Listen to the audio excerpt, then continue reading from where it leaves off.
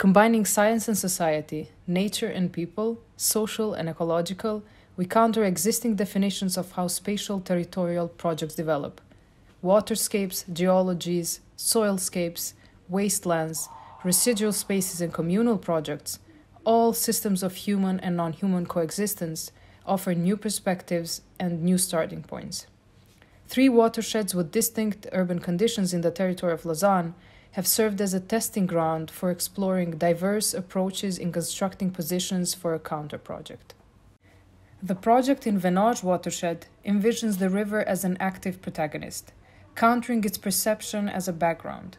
We reimagine the water as a dynamic catalyst for activating and reshaping common spaces, rethinking the interconnections between humans and non-humans, and reflecting on new life cycles. This project challenges existing socio-economical systems by envisioning a harmonious coexistence between ecological conservation, sustainable agriculture, and community well-being in the Venage watershed. It serves as a compelling counter-project proposing an integrated approach that prioritizes resilience, biodiversity, and a redefined relationship between human activities and nature. The territory of West Lausanne was once characterized by extractivist activities. Natural resources were extracted from the earth and later disposed of. This linear disposing system broke all nutrient and resource cycles. Through common waste management, this extractivist paradigm is challenged. Organic and earth waste flows are placed upon the landscape to reclaim these extractivist and wasted landscape. The counter-project can be at times paralyzing. Being aware of the impact that we as designers have on the territory, you can no longer close your eyes from the consequences of your actions. A design always requires resources and generates waste, which impacts on elsewhere. The project on the Zadist path explores this paradox and designs with waste. We have to overcome this paradox and act.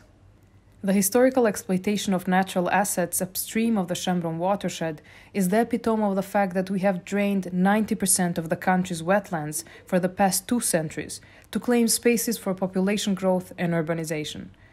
The project of rewetting counters the history of draining wetlands and the territory we built on top of this past.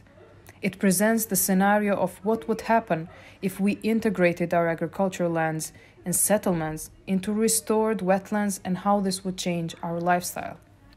The Flan watershed is characterized by canalized rivers, with water management predominantly taking place underground.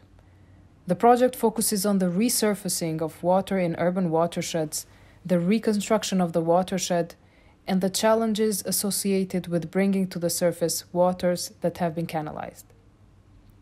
Remaining critical of the way that water has been managed in urban areas, the project explores the potential of leveraging existing and ongoing infrastructure works and technologies in the city to make way for a new landscape of surface water and the socio-ecological threshold that it generates around it.